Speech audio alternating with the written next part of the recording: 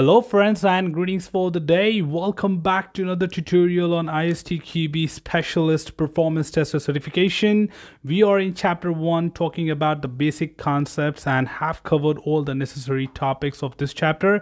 Today we are talking about the sample questions from this chapter. As you can expect, the sample questions from this chapter will be straightforward and simple, as we have not got into much detailed information which requires a lot of preparation to be understood. So beginning here with the sample question pattern from this particular question as per the exam rules provided by ISTQB.org. So here you can expect altogether 6 questions.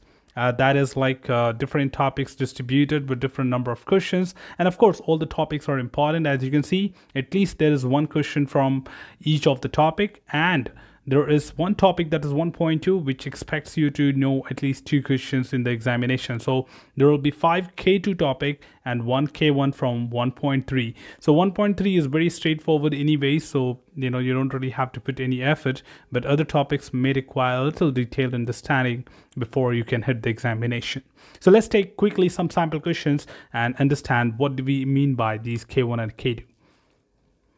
To begin with, the number 1 question we are taking here is which of the following is the best description of spike testing? The number 1 thing here before we talk about the options is what exactly spike stands for, right? We have discussed about this in the previous tutorials, and we know a spike testing is something which talks about a sudden increment and drop in the number of concurrent users, and that can happen in any type of application which invites people to hop into their web portals or application at certain point of time, and of course they disappear just within few minutes or few seconds depending on the type of occasion or offer you are giving to them. So spikes are generally experienced in such cases. So here we have got few options. Let's have a look on understanding that. A, it focuses on the ability of system to handle loads that are gradually increased. That's where it goes wrong. When you talk about gradually increasing, it's endurance, it's not spike. Look at B, it focuses on the ability of system to handle loads that are at or beyond the expected peak load.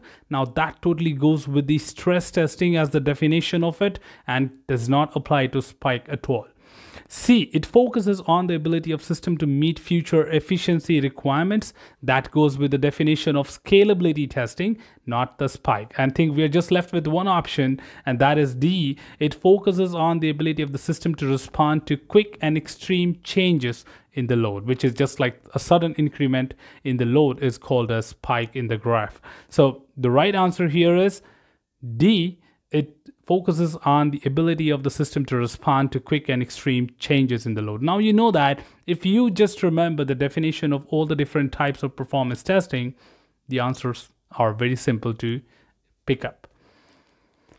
Let's move to the second one here. Which of the following performance testing activities should occur during unit testing? Again, should go back to the tutorial and recall that a performance testing preparation can actually begin much earlier in the life cycle. In fact, the executions can also begin much earlier. So we need to identify here that what is that can be performed based on the given options right from the unit testing, and we don't have to wait for the system to be established.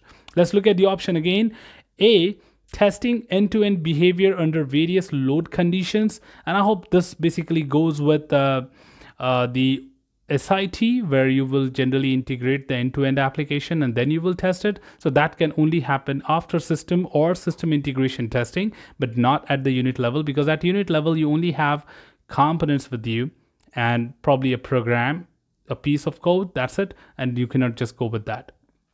B, testing data flows and workflows across interfaces, and again B is not correct because this occurs during the SIT, which is system integration, and the option talks about the integration, that is data flow and interfaces, so we cannot do that at unit testing.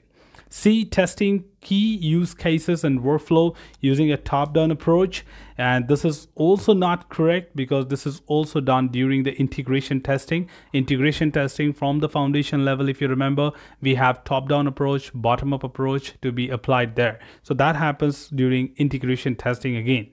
last but not the least seems to be the right answer again. That is testing to evaluate resource utilization and potential bottlenecks can be identified right at the unit level, because we are talking about the response codes, we are talking about the resource utilization of every single program.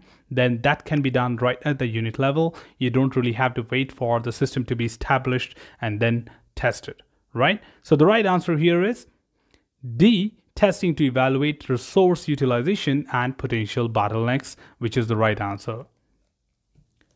Let's look at the next question of this particular tutorial. That is, when is it appropriate to generate load via the application's APIs? Now, if you remember, one of the topics we discussed about that, how generally the load can be generated by different means. We have UI, we have APIs, we have the interface, and we have definitely the load generation. Many things being discussed there. So let's look at the direct options here. A, when a large number of testers are available who can represent the real users. And I hope when we have the real users with us, we don't really have to have APIs to be applied load for, because this goes to crowd testing, and these testers should be using the real UI, and we don't really need to depend on APIs to apply the load or generate the load, right? So crowd testing is being applied in the option A, and in that case the real users are using real UI, not the APIs. Let's look at B, when testing must be conducted at the communication protocol level. Now, B is also not correct. The reason is communication protocol level is one level below the API level, and that does not really need to have APIs to be into considerations to apply or generate the loads. So that's also incorrect.